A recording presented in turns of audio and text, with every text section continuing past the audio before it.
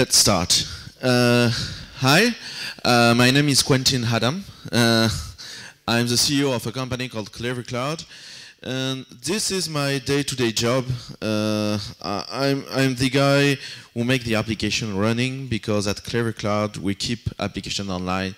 You just git push your application, and we make them run. We fix the security, restart when there is a crash, auto-scale application. It's so cool.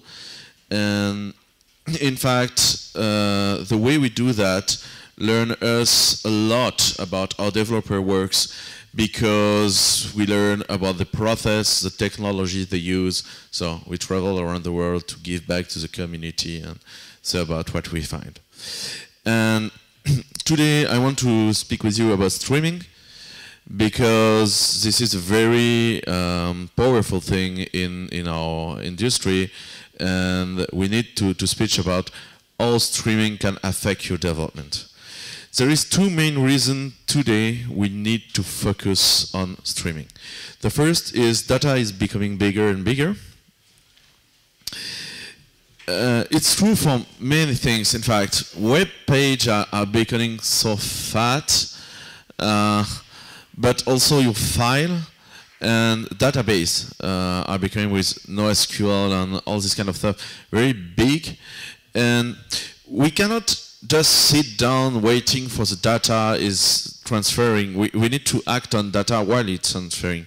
We need to interact with the users while he push something onto the application. So the first thing is data bigger. And the other thing is we are using a lot of permanent connection today. Long time ago, we were application, we would do like, I need something, the application compute, we have the result. And basically, if you think about that, is the basic functions of internet. An HTTP request is, okay, I need something, or I push you something, just compute the answer, and turn me back.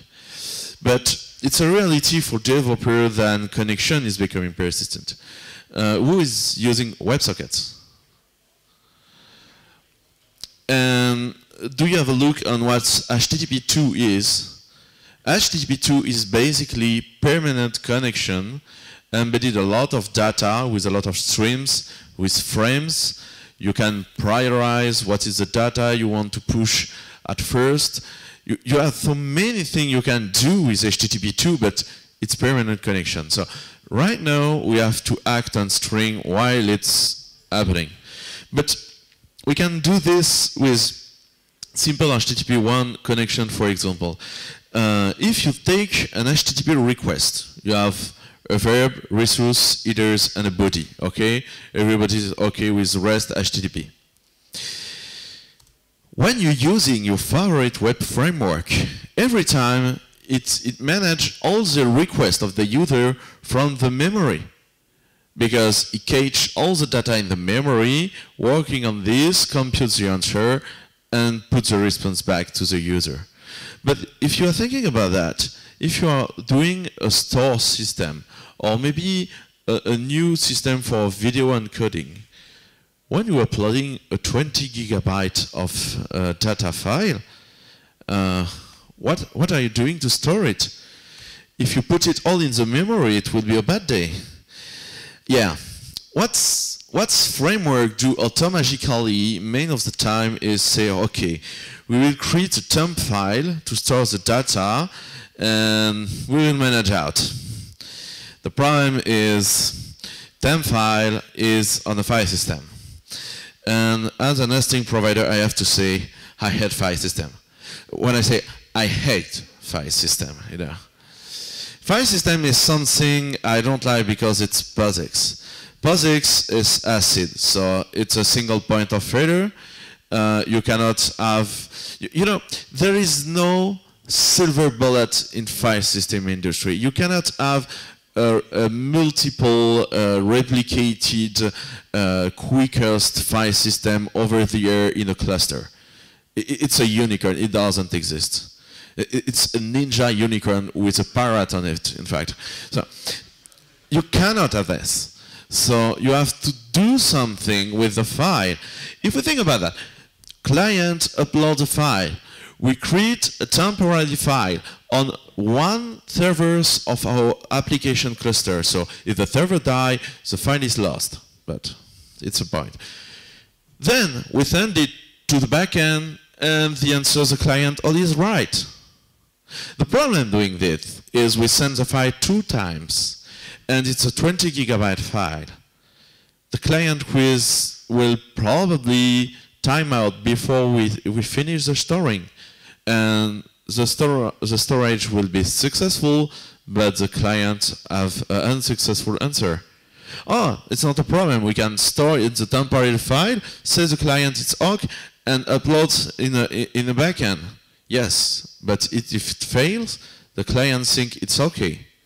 So it's really complicated to do the thing like that. It's not a good idea. It doesn't compute. What we need to do is client uploads the file, we directly stream it to the backend, and we can answer the query. So this is acting on streams, and streams are cool. So you can see in a very simple application like storing a file, you can use streams. Okay, how we do in classic Java management? We create 2 file input streams. So we have a file input stream and a file output stream. We can do a while. We read the file and we put it on the other. And finally, I want to close the file, even if there is an exception. The problem with that is performance are very poor. So we need to make some buffer everywhere. So buffer, buffer, buffer. And with this, you have the kind of bugs you have with USB bug on SSL. It's typically the kind of bug you have with buffer. You have to manage a buffer, you have to manage an exception, you have to manage an overflow. In fact, if you are thinking just I want to write as a Java, it's very low performances. It's not modular. It's thread blocking, so you need to have only one thread to manage your stream. The code is very complicated to understand. There is no back pressure to say to the source, it's complicated, don't give it to me more thing. And the error handling is very bad. So, but the major problem is the I/O management and the business code has been set together. So it's very bad code. And when I have this kind of project on production, I can sleep at night. Because, you know, I'm just like, okay, it will fail. I'm pretty sure it will fail. We have to find a better way to do that.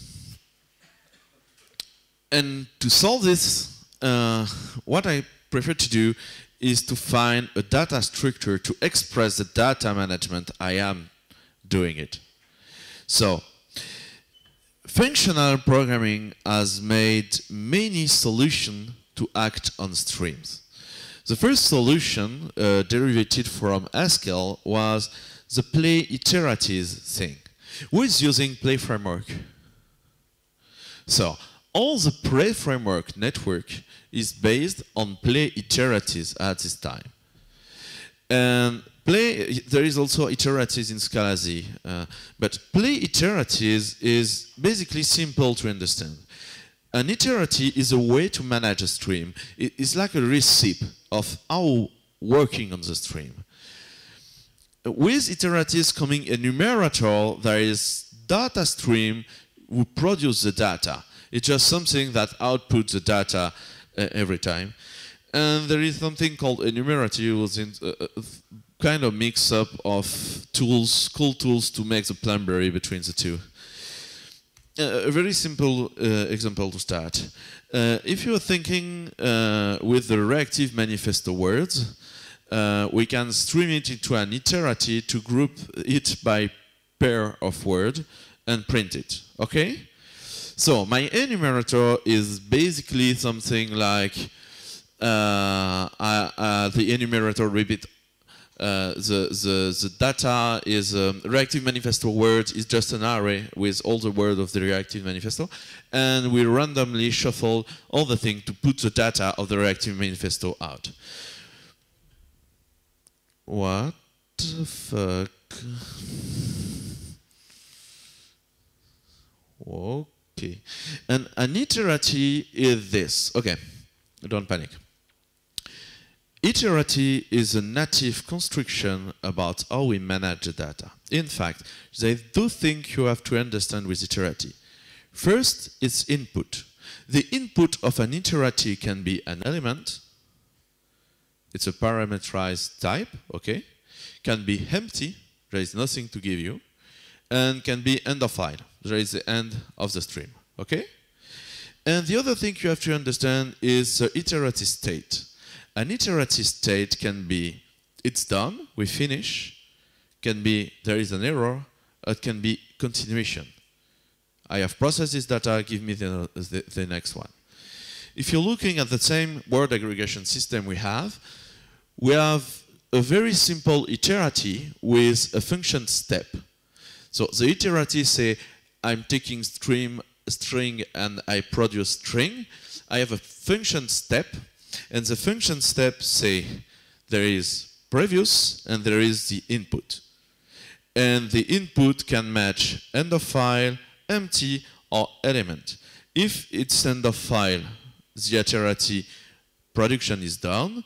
If there is empty, I'm just continue to do the same thing without adding anything. And if there is element, I fold with the previous, and I can be done if the iteratee is empty. So it's quite simple. And my iteratee, I can group the pair of words with an enumerated point grouped string. Okay? It's this kind of thing you can have with enumerated. The function grouped, we build a new stream from a stream with an iteratee. So what's happened when we're using it?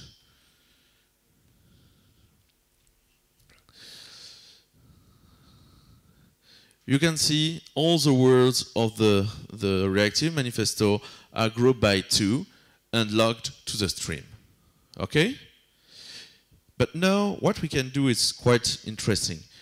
We can say, I want to be sure of the size of what is handling by the stream. So I will create a new iteratee. We'll say, okay, for each input, I give you a word length of 5. And it's working very, very swiftly, because if it's end of file, I say it's done. If it's empty, I say it's a continuation. I don't know, I have nothing to do. And if there is an element, I have a buffer. And if the buffer length match, I can just out the buffer or make a continuation. So, with this, what I have is a very simple thing with, please start.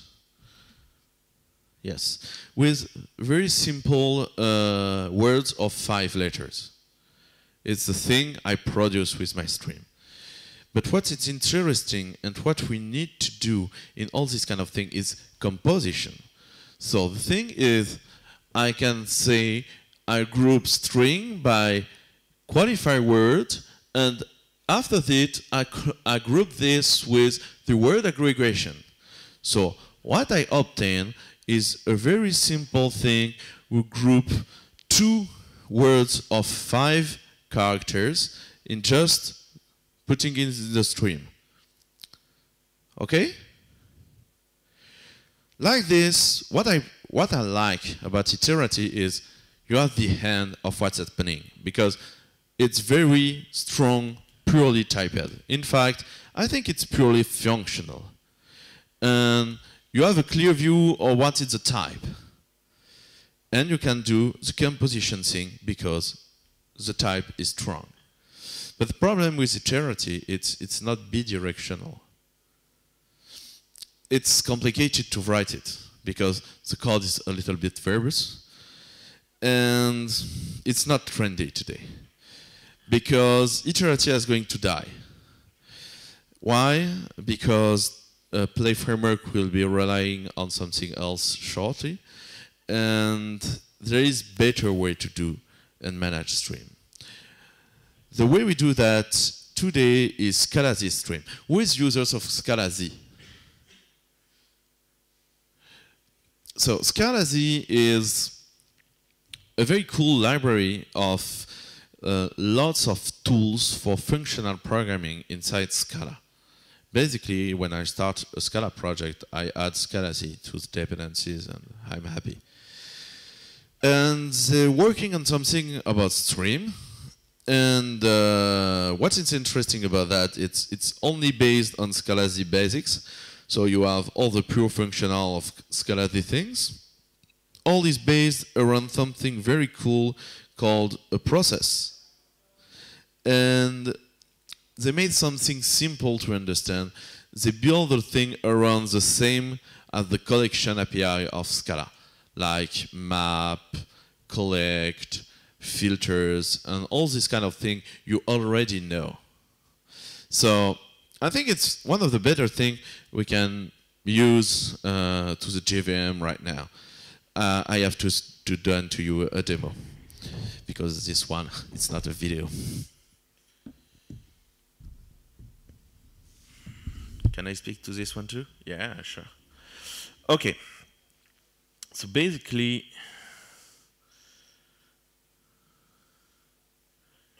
oh, it's okay. Can you read it? Can you read it? Can you read it now?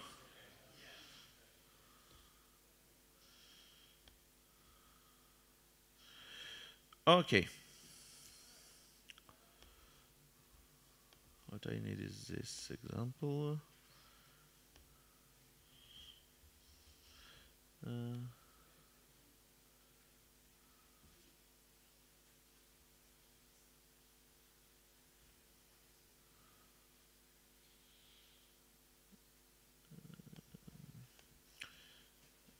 I'm looking for a way to make this bigger.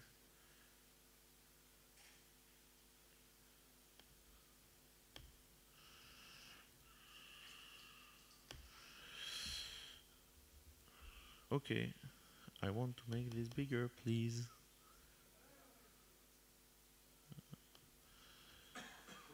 I will just...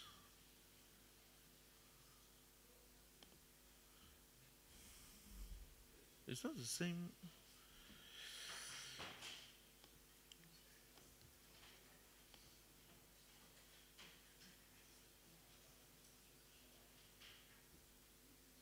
What the fuck?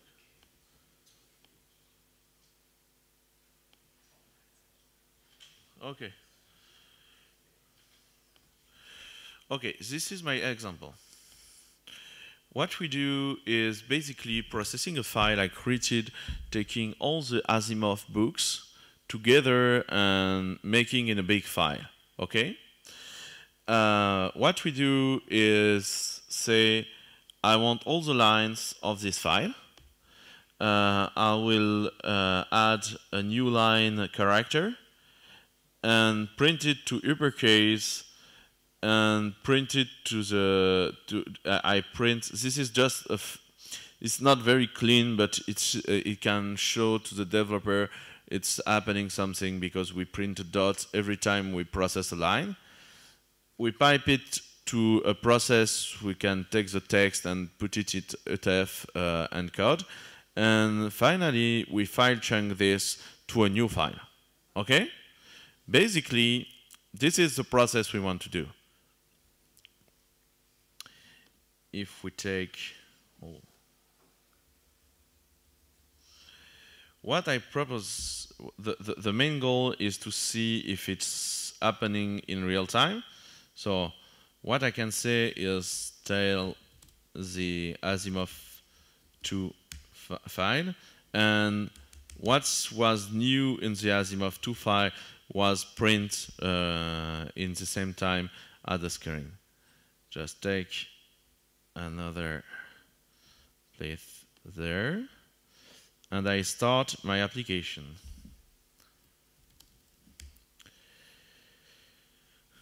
The JVM is starting, so we load the project and it's running. And we can see all the strings of the lines are just to upper scale and print to the new file in real time.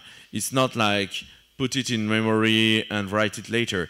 You can see we take the file in real time and push it to the new file. Okay? If we have a look at about this, yes, the bash system doesn't like this kind of stuff because Asimov write, I don't know, a lot of books. I think it's a text file of something like 20 megabytes. So it's a huge text file, okay? It's why it's interesting for the demonstration. So it's worth if we're doing, please, I will launch this in another terminal so I can kill it anytime.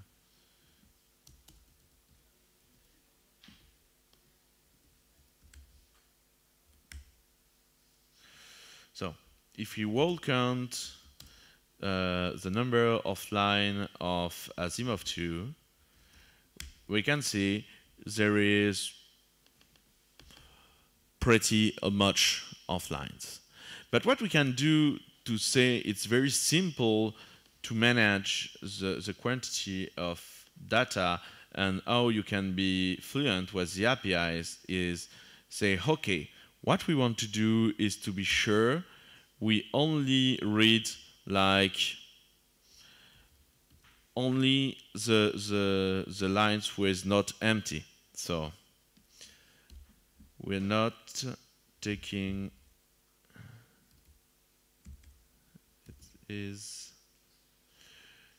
oh no, we will do something very much fun. We will count only the lines with the word robot, okay? So we say contains robot. So now we can launch all new again the process. Is it closed? Yes. So we tail the file Asimov 2. And what we need to do is relaunch the process, and this time we only print the lines with the robot inside it. And we see there is much smaller file there, and if we tail count the file, we see there is only a 4,000 file. But in real time, we can use the collection API to do what we need to do on the stream. Okay?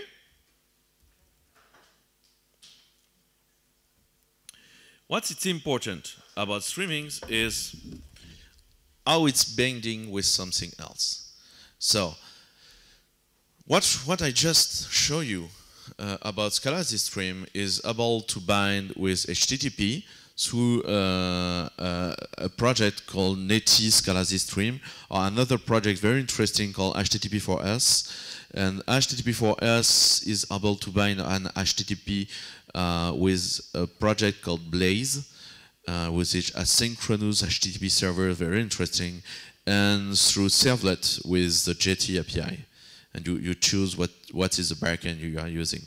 And there is other thing like scodec you can use, which is basically a parser combinator library to working on binary with Scala. But the problem with scalaz.streams is sometimes we need to talk with others, like other friends of on top of the JVM. And I don't want to be rude with these guys, but they have a very shitty type system expressivity. So, and the other thing is for obvious or political reasons, we can push the scalaz.streams as the best way to do in Scala. In the same times, we try to do something like Scala is simple, please come, we're the nice guy, something like that. Okay? So there is why people create the reactive stream. Reactive stream is an API for all JVM language and platform to build some very interactive stream on top of the platform. So you can use reactive stream with Java, you can use it with Groovy, you can use it with almost everything, because the API is able to be understandable by every language. And in Java, in Scala world, we have something very cool called iteratee. And iteratee is the API for making stream processing on top of Akka. What is interesting is we will use the power of actor system to make reliable system of Akka streaming processing. Okay, so this is very cool. It's currently milestone 5. It's out yesterday, so I will use milestone 4 for the demonstration. But the thing is, I will show you how it's working. Akka stream, I've been thinking to process a lot of data on top of the Scala system. With Akka stream, we start to beginning to say, okay, this is the operation I want to make on data. There is 2 operations there, only print. Print is something we can do with any type. So I made the function parametrical. And the other thing is to uppercase, which is a function able to do like uppercase all the string, okay? And we start beginning like we take a flow of a type and we map on it, because as Scala streams, they use a lot like collection library kind of things, okay? When we want to start a flow, what we do, here comes the dragons, implicits everywhere. For the beginning, we start an actor system, then we import a dispatcher, like an execution context, all the things we really like in Scala, so we have implicits everywhere. And we build a flow materializer. In fact, you have many ways you can handle a flow of streams in Akka stream. The basic thing is to using an actor flow, but you can also build something relying on, I don't know, thread pool, on anything else. Then you import more implicit. And what we do is, this is a very simple demonstration. We do exactly the same thing than taking a file with all the azimuth and put it in a source. So source is very important on Akka stream. It's the beginning of the flow. Then we have an out. In this case, the out is quite simple. So it's just ignore.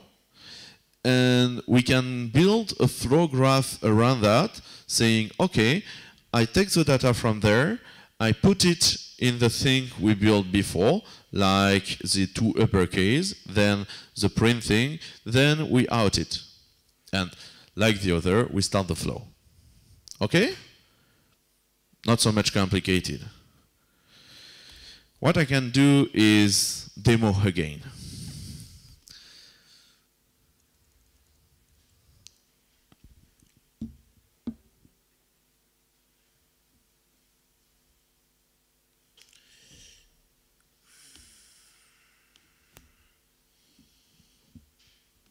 If somebody understand why you want absolutely to kill my show with problems like... Okay. So, everybody can read? Cool. What what I am doing in this case, we're starting a new thing on the floor. Like, we jointly get the file lines, but what I want to do there is show you can do something interesting with the flow, like merging and splitting the flow. So I create a broadcast. A broadcast is something when I put data in, it can be output in many times. And a merge, which is basically a place with a stream can converge and be zip. Okay? So if I take my source, I will broadcast it to uppercase, then merge, then print. And when I take the broadcast, and I'm ready to merge right now. What's interesting there is with this, I will have a lines of uppercase and the lines of normal case of the book. Okay? So if I start this,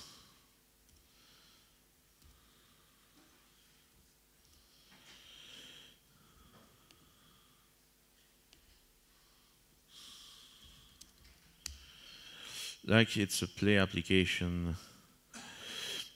For the demonstration, I build it inside the play application because Akka is already present in the play application, so you can build your data flow inside the play application for some reasons. I have to start the play application. Then you can see here is the flow running with the two the two things like ancienne de la terre, monsieur, and the way with upscale. So here is the way the two flows are like building together inside the application. It's really cool, isn't it? No? Why it's interesting? Because if you think about that, there is many possibilities.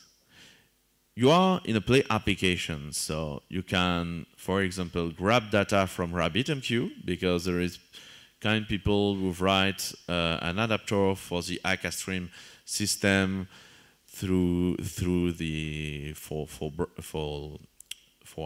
the glue with the RabbitMQ system.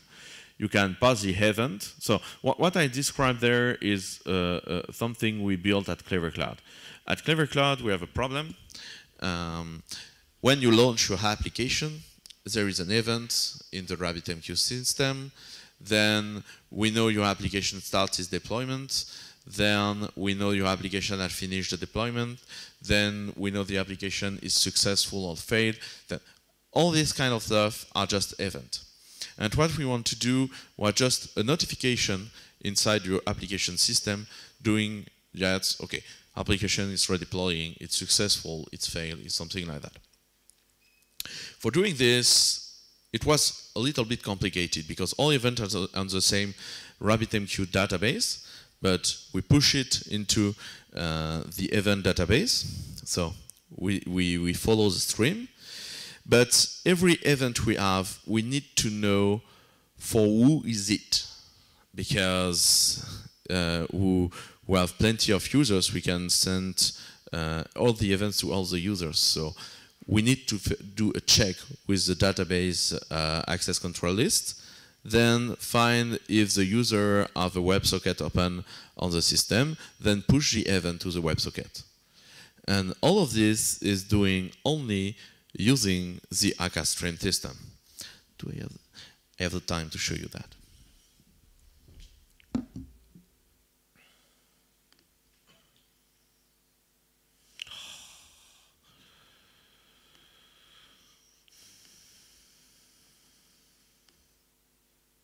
I think it's PowerPoint. It's every time it's a product from Microsoft.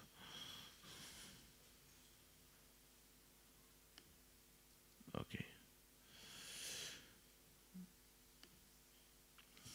For example, think you running a new actor system.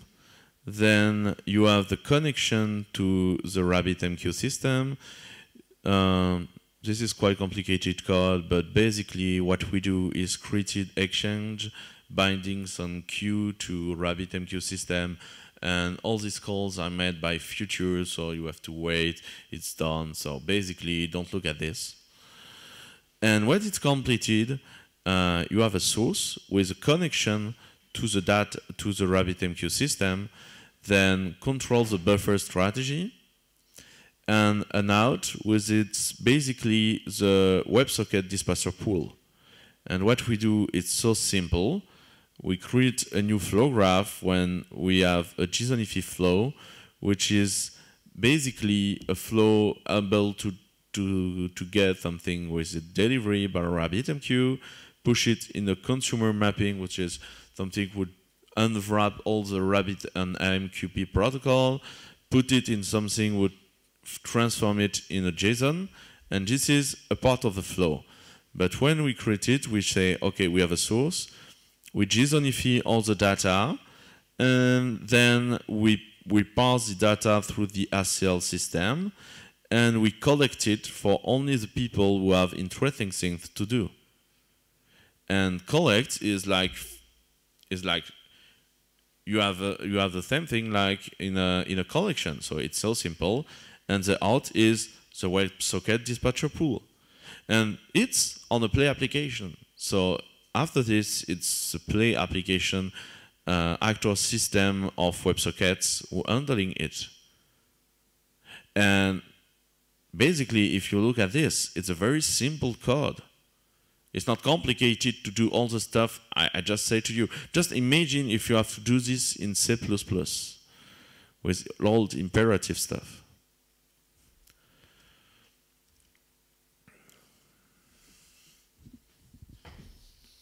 So, I hope I convinced you to use some streaming on top of Scala.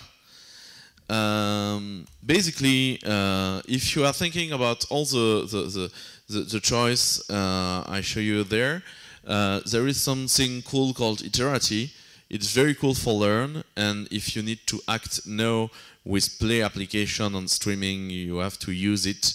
Like if you want to make some HTTP stuff with Play, you have to use the iteratee stuff. So sorry, you have to learn it for about 6 months because in Play 3 there will not be iteratee again. Play 3 will rely on aka.io, will rely on aka stream. Okay, so this is the underlying things. You have scalaz.streams. It's beautiful design. It's the most Scala-ish thing. I think it's very cool, but a little bit confidential. And aka stream will be the enterprise compatible thing. You know, like it's type safe. You can be trusted.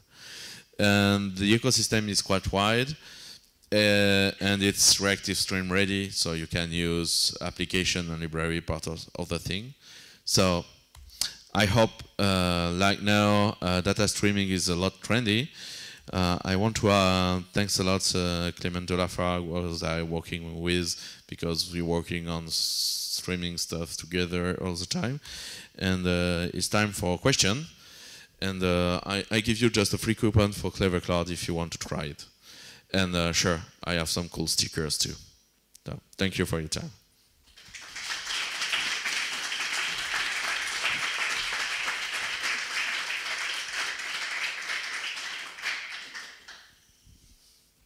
Some question? Yes. I'd like to know something about the performance. Did you do some measurements? How does it compare to C++, for example, or more low-level solutions?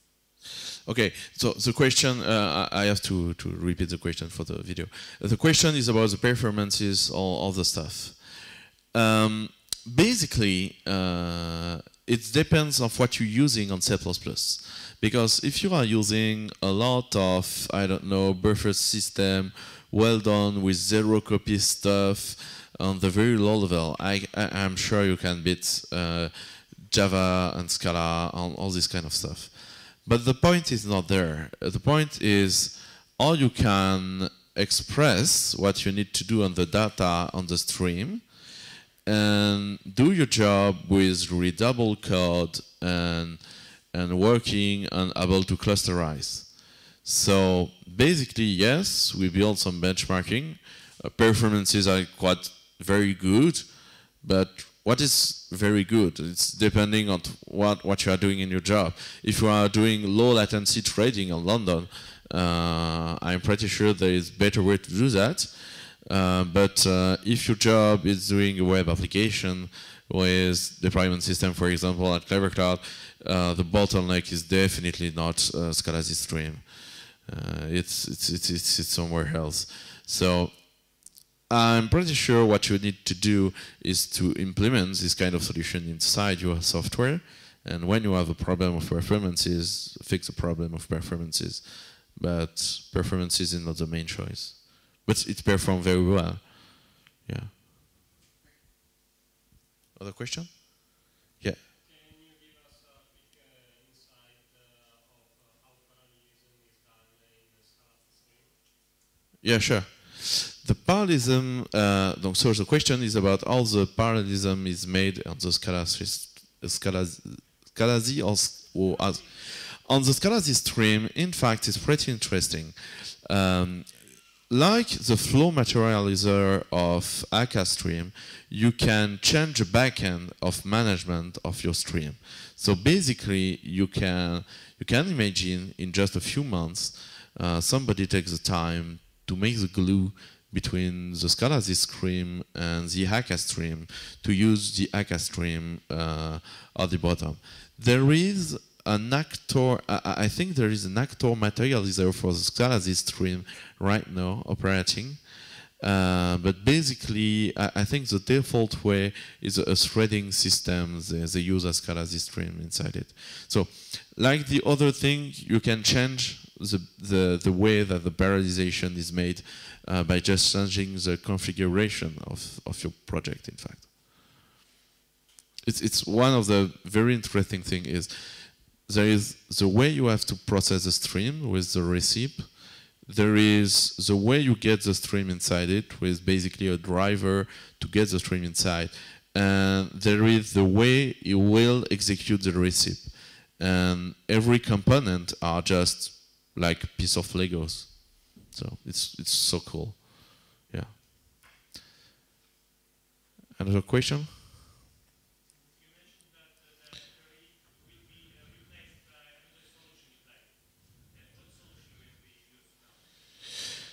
At Clever Cloud, the solution we're using right now, in fact, and there is a reason why I give you the example of the stuff. Our old projects, like we're using a lot of streaming stuff, like for 2 years now. So all the old project I made by iteratee, because it was the only solution. Right now, what we are doing is using massively aka-stream, and for some projects where it's more like analysis system and less something like to have to interact with the web and things like that, we're using scalaz.streams because scalaz.streams are more expressivity than the aka-stream system.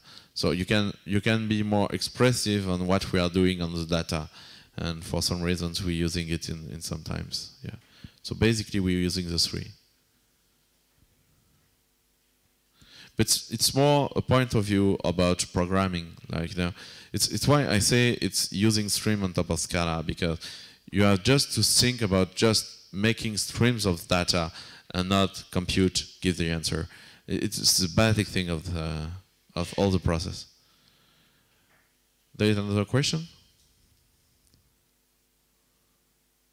Cool. So I'm in time. I was very afraid to show a 3 framework on one talk. So I'm so sorry if I can be maybe a little bit quick on this. Okay? Thank you very much.